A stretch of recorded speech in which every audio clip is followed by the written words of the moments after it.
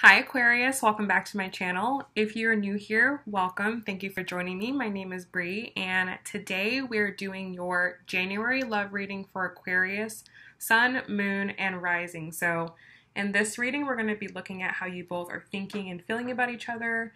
And then in the extended, we're going to look kind of more at what's to come, what steps you need to take. So let's go ahead and get started here. As always, please do consider subscribing before you go for more videos. And also keep in mind that this is a general reading, so it is not intended to resonate with everyone. So check your sun, moon, and rising. But remember, guys, that a private reading is always going to be the most accurate for you. So I will leave my website down below if you are interested in getting a reading done with me. So, most important messages for Aquarius.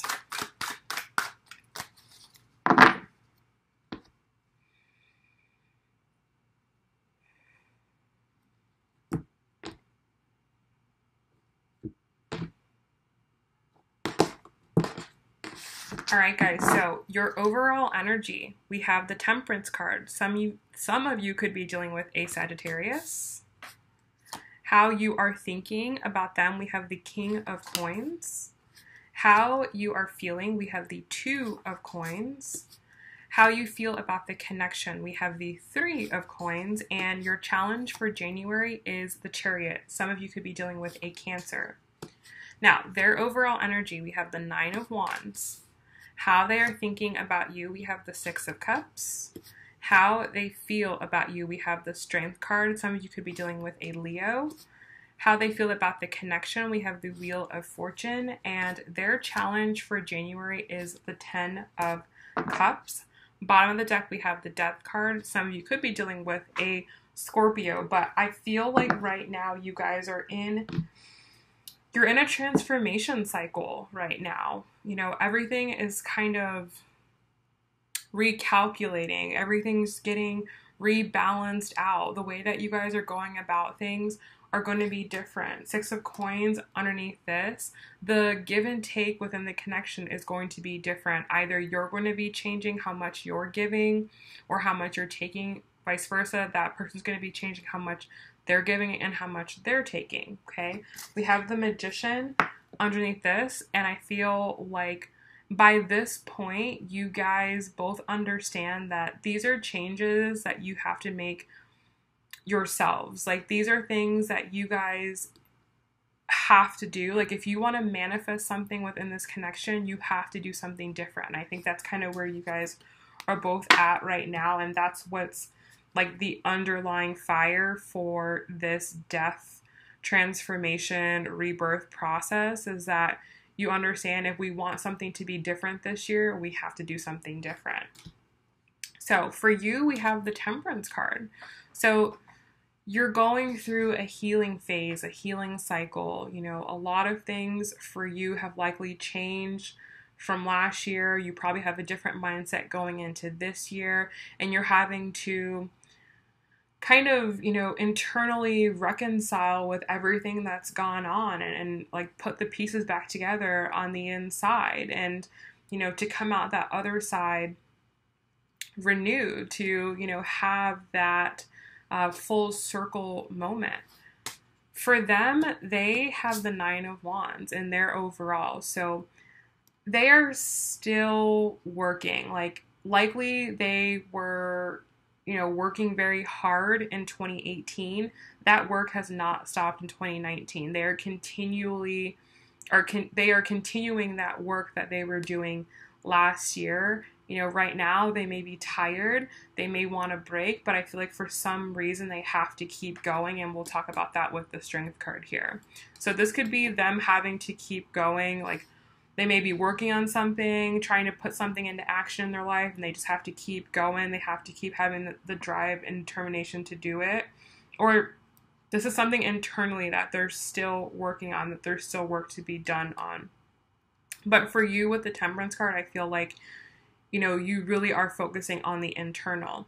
Now for them, how they are thinking about you, we have the Six of Cups. So I really feel like this person is working quite hard on something, and when they're working on that thing, they're thinking about the past with you. Like they're thinking about how things went with you and the way things used to be and the way they used to feel about you, the old memories, you know, just like feelings of nostalgia.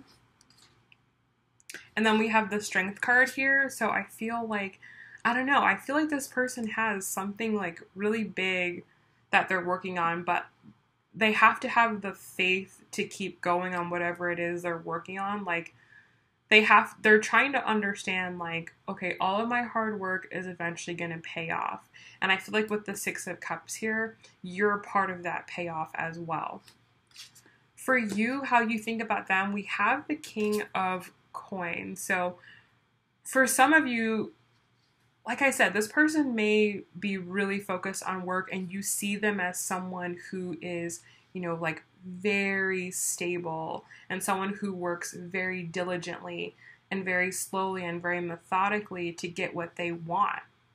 Like that could be why you're taking this like temperance approach. Like, let me just kind of heal myself, work on myself, because you know this person is busy. You have the Two of Coins and how you feel about them. So, you know, like I was talking about, I feel like there's like a rebalancing or recalculating that is going on here.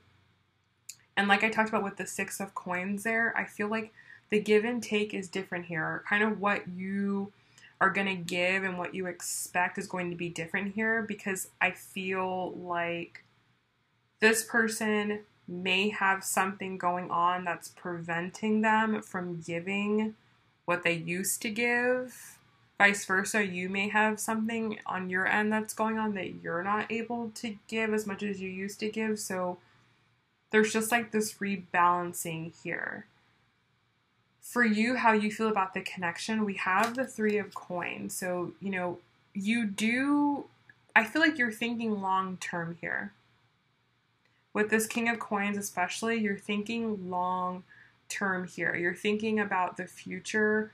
What's going to be the future trajectory here? Like, what are going to be the long-term gains, the long-term effects, especially if this person's working on something very important, something that's going to provide stability for the two of you in the long run. That's kind of what you're thinking about. And then you have the Chariot in your challenge. So I feel like you want to push forward, Aquarius, but that might not be the best action to take right now, especially that you're kind of doing your healing work. You're going through a transformative process here. I feel like your mind is starting to shift and go, okay,